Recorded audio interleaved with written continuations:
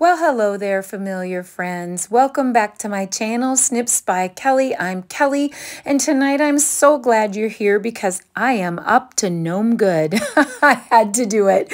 So after weeks of just being so overwhelmed with closing out a decade worth of business in the company that I love and close to my heart, and just feeling stunted almost and not being able to create, I'm finally back to the scrap table, and we've got to get busy. We have to finish this adorable Gnomes for Spring series. So if you follow me, I've completed layout 1 and layout 2 of a 5-part series. This was layout, I think this one was actually layout 2, where we did a little bit of inking in the background and we did some stenciling. We did a play on offsetting cardstock and using our white gel pen. We made some clusters with those cute little gnomes and one of those little gnomes peeking out, and an adorable rainbow cricket cut.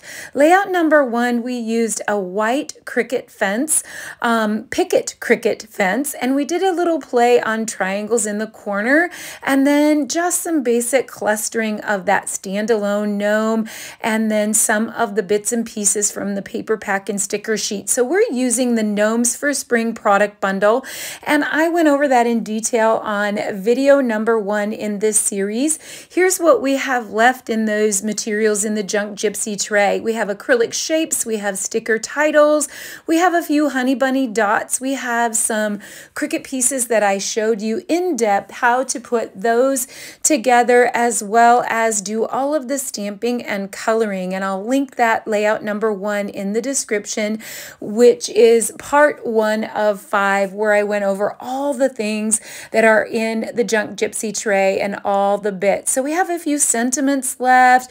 We have some pieces from the card making stamp and thin cut, some that I did on colored cardstock and some that I did on white cardstock and did tri-blend markering.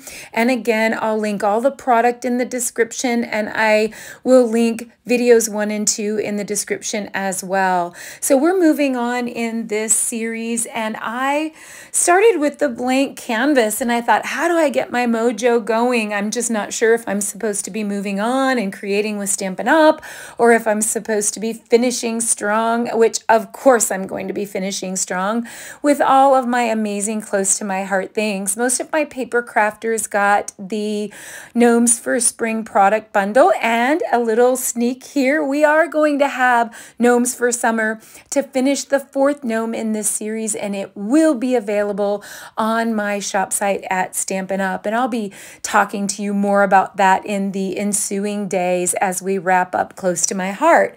So this video is going to focus on how to build a scrapbook layout out of a scene.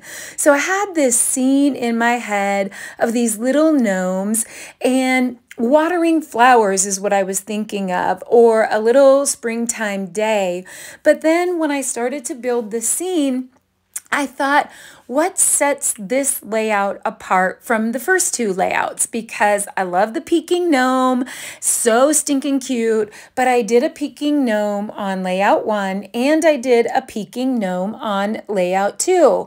So how can I make this layout different and have just a little bit of a different style? So I love layout number 1, I love layout number 2, and I've been going all out with playful.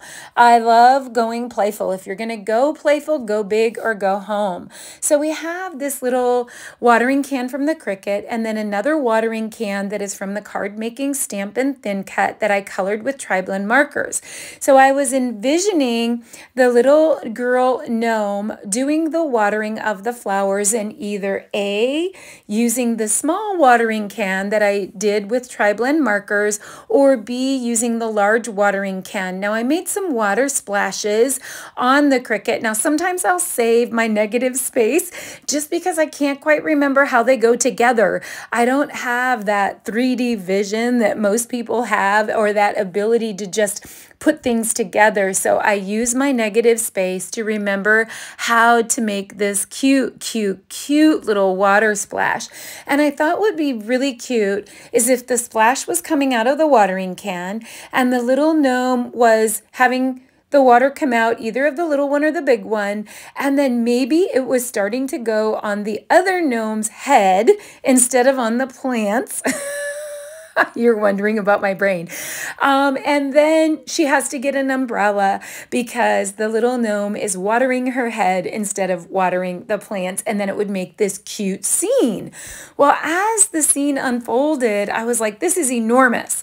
You know, people who follow me know I'm a Cricut girl, and I'm pretty well known for really large Cricut cuts. I love that. Or large embellishing. It doesn't have to be Cricut cuts, but even this series is a little too large for me.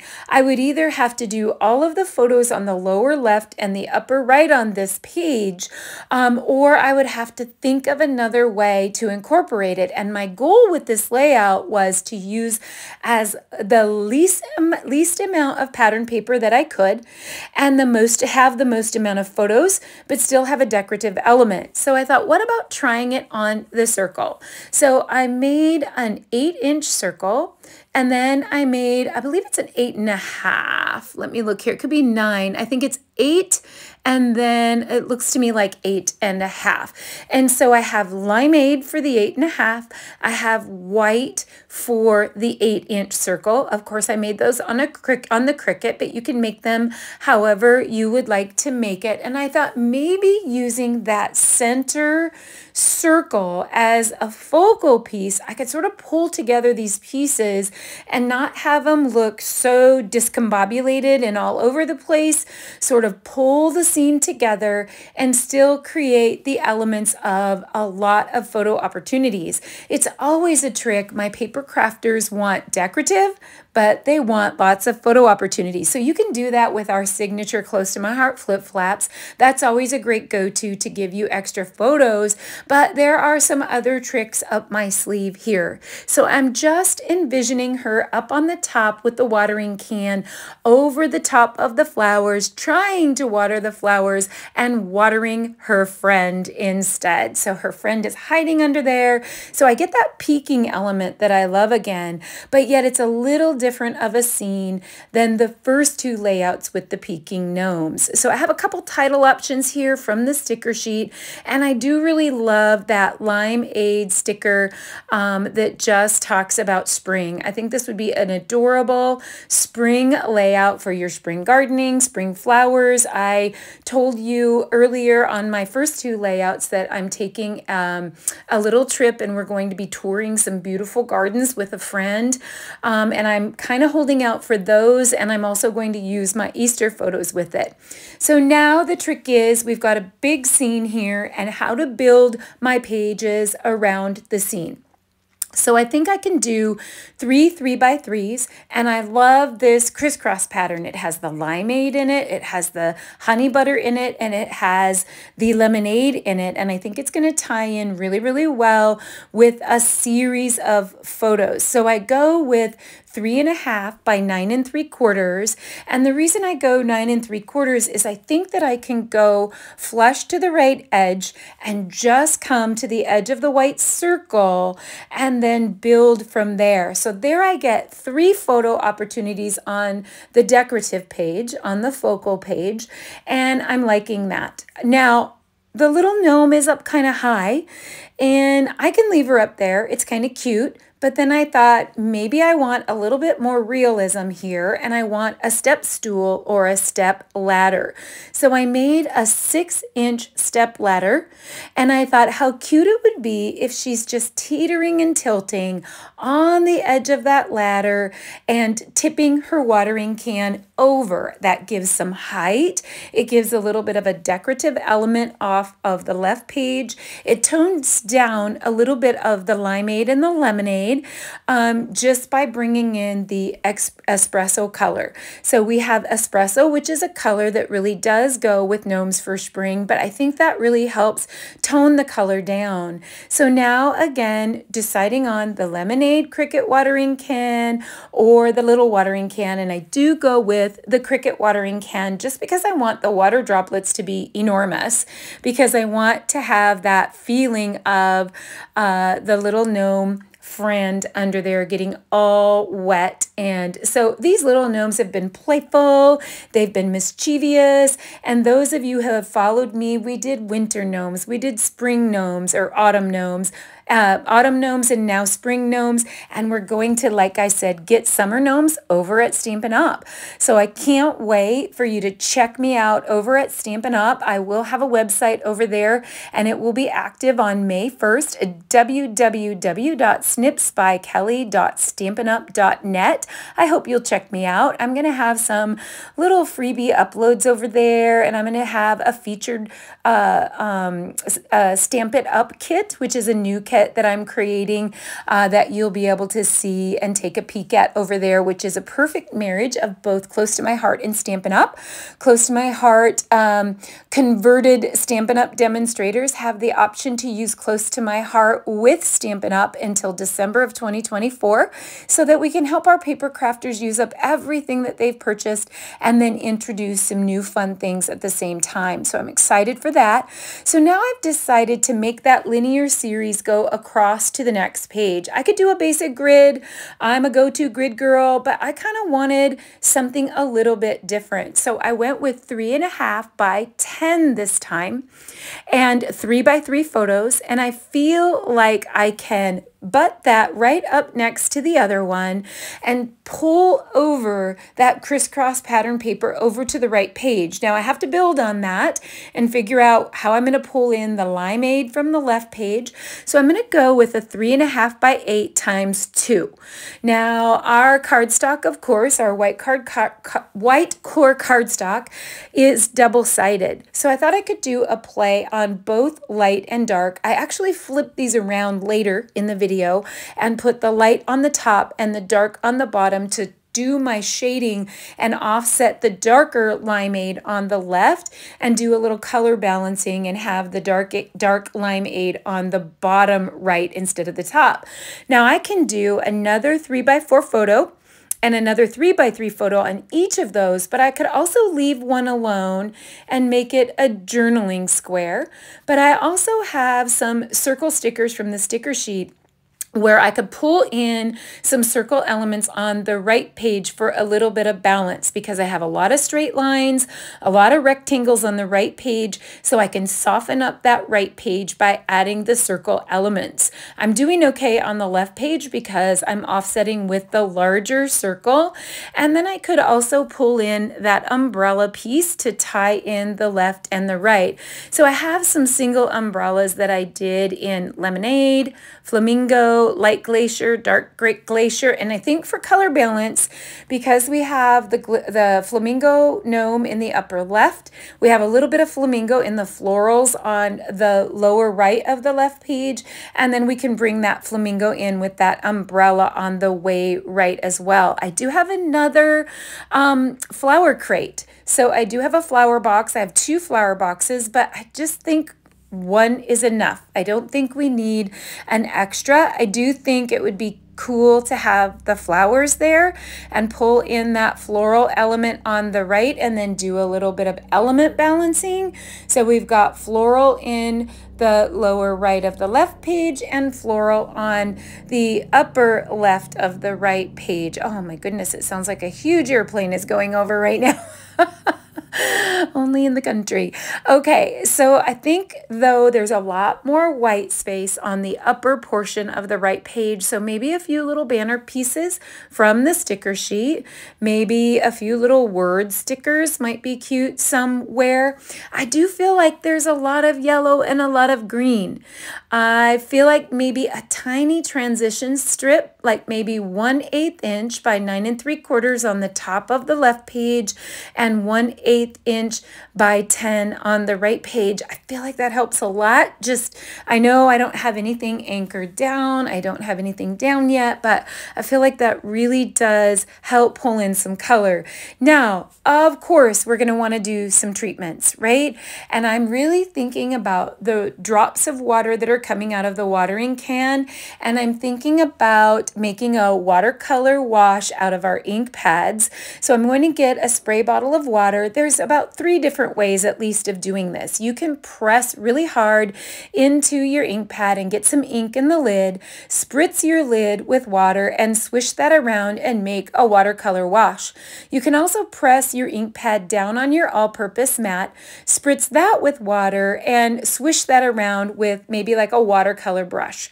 So you could also just use your re-inkers, and boy do I hate even bringing up re-inkers because with our liquidation sale, it has been a frenzy. Just everybody buying up every ink pad and every re-inker. Everyone loves, my paper crafters love our magnetic case and our specialty felt in our ink pads, and they love, love, love that. So you can make a watercolor wash or bath in any of these 3 ways, and you can brush it on your paper and make some puddling. You can actually tip your paper over and just make some puddles on your paper, and it makes a really, really cool effect. And I feel like since we're dealing with water droplets, with spring, and with the watering can, this is a perfect technique for this. And why not pull in some Glacier shimmer brush? Shimmer brushes were like $1 on our liquidation sale. In fact, there's still a lot of them there. I don't know if it was more than $1. It was $1 something. They were just dirt cheap, and so those have been going like crazy. And I love our shimmer brushes. Now you're going to want to have some baby wipes close. This can be very messy, but looking at this, I'm just trying to decide.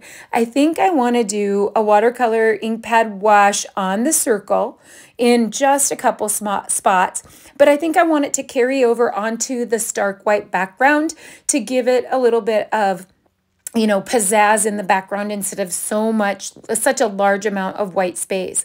So I'm actually going to just dip this a little bit, and I'm going to get the spots that we talked about, the upper right and the lower left.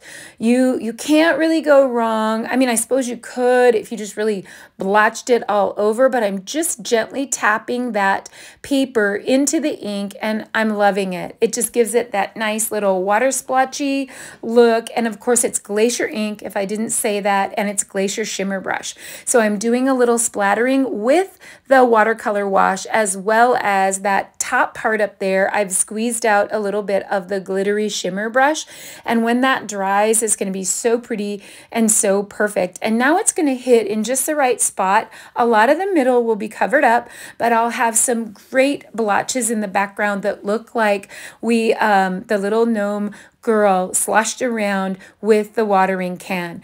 Now I'm going to do the same thing on the right page. So there's just a couple spots on the right page that I feel like are going to show, or excuse me, the left page. I'm still on the left page. I'm still doing the white background, getting ahead of myself. Yes, I am going to do the right page as well, but let's finish up this left page here. There we go.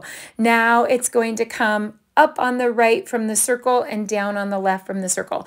Now you can see that we can use this same technique a tiny bit in that upper left and maybe in the middle right, sort of around where the umbrella is. I think if we just carry that technique over to the right, we'll have balance with the technique. We're going to have color balance with the colors. We're going to have balance with the icons, because we have some of the flowers on the left and some on the right. We have some of the stickers on the left and some of the stickers on the right that are creating balance and color balance as well. So now, these shimmer brushes, sometimes I get them, I have to pull really hard. I notice the older I get, pickle jars are really hard for me too. I don't have anybody around though on the weekend during the day to pull my shimmer brush caps off though. They're not really that hard. I just was struggling on camera. So now, thank goodness for our all-purpose mat. You got a little wipe your shimmer brush. I always have inky fingers, but if you get your tools and your mat cleaned, now we're golden, loving the background. So I have the foreground planned, I have the background done, and now we can assemble. And so now I'm just going to get placement of these pieces. And again, I know that I had a couple week lapse in there. Oh my word, you all.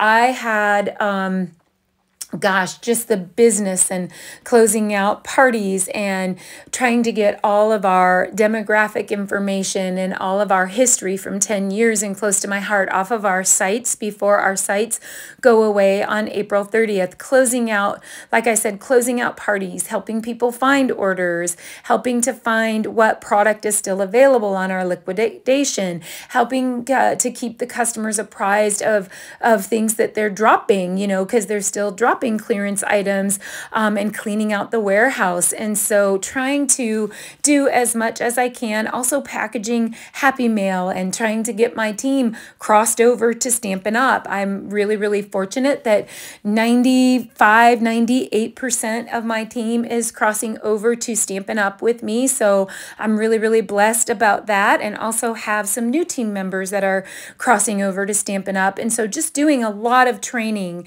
and getting so familiar with the product, playing with the product. We don't have much product that we can play with yet. We were able to order a kit from Stampin' Up, and we were able to get some product in that. And then we are not allowed to order till May 1st at the same time our customers can order. So yeah, just getting all that. And then every day walking by my beautiful journey bundle, walking by my unfinished gnomes for spring project, walking by all of the things that I still want to finish yet from the current cycle. And I was so happy after this today, you guys. I felt like I must have been depressed and didn't know. And I'm one of those people that is like never depressed. I have a happy personality. I'm like, the pot is always half full. But I'm also a person who works really, really hard during crisis, and I don't ever break down during crisis.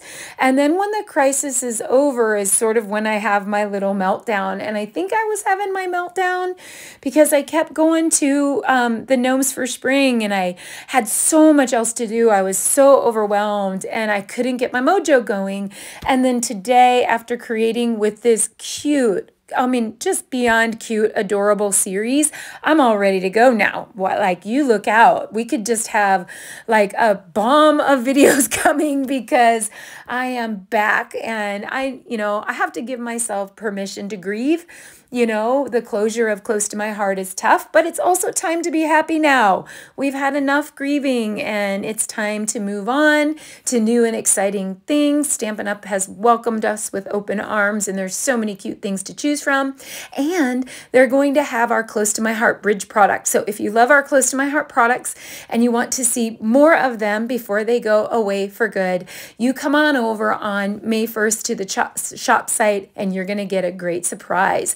We have a brand new collection called, I think it's called Go for a Ride or Let's Go for a Ride, a summer collection that is actually designed and created by Close to My Heart, but it will be available on my Stampin' Up! Website sometime after May 1st. It could be as late as May 15th, but you be watching again, www.snipsbykelly.stampinup.net. Be checking that out starting May 1st. Okay, so now you can see that I wanted the color balance of the darker limeade on the left with the darker limeade on the lower right. Then I wanted to have it go from darker to lighter, so I had the light limeade on the top, on the right. So now I popped up the top of the stool with foam tape, and I'm going to pop the little gnome up with foam tape. I used the light side for the top of the stool of espresso and the dark side for the bottom part of the stool for espresso. But I love giving her dimension. It really pops her off the page, and it helps it look like a real scene. When you have some things flush, some things popped up. I think the watering can is going to be flush, and I'm going to have that so that that water will trickle out over to the right. And so I'm going to adjust that so it looks like her hand is over the handle, her little tiny hand. I have that on the top ridge. It does look tiny bit plain on the top of the watering can, so I may have to zhuzh that up a little bit, but I am definitely happy with that. Now I have these glacier bits of the water splash, and they're going to kind of blend in a little. The shimmer brush, the glacier shimmer brush, and the glacier watercolor ink pad wash look perfect in the background, but I think I will pop the 3 larger pieces up By popping that up on the color in the back, it does help differentiate it so that it doesn't just blend in like a big, weird color blob. And so it does help that to stand out a little bit. And it's amazing what one little foam tape or a foam dot will do. So the littlest ones, I'm making those flush. The larger ones, I'm popping those up with dimension, and you're going to see here in a minute how much that really helps to pop that up away from that secondary color. And it really makes it come to life as a scene, so you can see the dimension that it now has with that foam tape on the back. I love building pages around a scene, but I love adding a scene to a page that I've already built. There's no right or wrong way to do it. Scrapbooking is such a personal thing. What you scrapbook, how you scrapbook, all of those things are personal. So if you don't particularly like a way that I do things, but you have a concept that you gain from it and you can apply it to your style, by all means, that's what you're supposed to do. Or the other way around. If you love my style, but you really want to apply it in a different way, you totally can do that as well. Everything is personal, from your titles, from your subjects. There are certain things that some people would never want to scrap about. I like to scrap about serious things, about playful things. I like to put very personal things in my scrapbooking pages because they are for my loved ones. So my husband always says that scrapbooking is my love language, that I'm much mushier and I say more of my feelings in my scrapbooks. Other people are more generic journalers, which is great too. Again, there's no right or wrong for journaling, but I think sometimes I say the things in my scrapbook pages that are harder to say in person, and then I love it when my family reads those things. I'm able to brag about them, to say what I love about them. Not that I don't brag about them to their face, but it just, maybe it doesn't come up as often, or I brag about them to other people, but they don't get to hear it all the time. And so it's really fun for me to put that in my pages. I also have scrapbooked about my mother's death. I did scrapbook about COVID, which I did offend one person in the audience who said that they had a really horrible experience during COVID, which who didn't, but experienced a harsh death in the family, and that it was offensive to scrapbook and have a title about COVID or coronavirus. But that is me, and that was my personal page, and that was a page for me that I happened to decide to share in public. And though I apologize because I did not want anyone to be offended by that, I can't stress enough how scrapbooking is your own art. And I actually do scrapbooking for art, for a way of expressing myself. I think being the memory keeper in my family and being an artist or someone who expresses themselves through art, whether it's great art or not, is my way of therapy. And so some people will only scrapbook things that are going to go in their memory books, and they won't create pages if they're not going to have photos on them right away. And I love that too, but I also actually just use scrapbooking as a therapy. Creating in and of itself is super therapeutic to me, and I'm a firm believer that it releases endorphins in your body when you are creating, not just scrapbooking, but when you have a hobby that is creative, and it even could be mechanics, but you're using your hands. I know my husband says the same thing, that he gets a charge when he's working on equipment on the ranch, and when he makes progress on things, it releases something inside of him that feels useful and productive and creative in his own way. And so I can't say that enough about making it your own. If you can take from what I do the things that you love and you want to apply, and if you can leave the things that aren't your jam, then I've done my job. then I've done my job in encouraging you to be you and to do what works for you. So as you can see here, I'm playing. So I am clustering, I'm balancing, I'm making sure that I have a floral cluster on the left and a floral cluster on the right. I've pulled an umbrella over to the right to make sure that I have flamingo color over on the lower right, opposite of the flamingo color on the upper left. I've made sure that I have some dark limeade in the lower right to match the dark limeade in the circle on the left. And I am balancing some of the white space with a little bit of color by adding some stickers. I'm doing a balance of dimension by popping up some pieces and leaving some pieces flush. I have a visual triangle now. I feel like I have color balance. I have a visual triangle. I don't really know what to do with this extra flower, and I think that little watering can needs a little something something, and then it gives a little height over my circle. And this little snail has followed my little girl gnome in each layout so far. So that snail is from the Gnomes for Spring card making. I believe it's the card making, or is it the scrapbooking stamp and thin? It's the scrapbooking stamp and thin cut.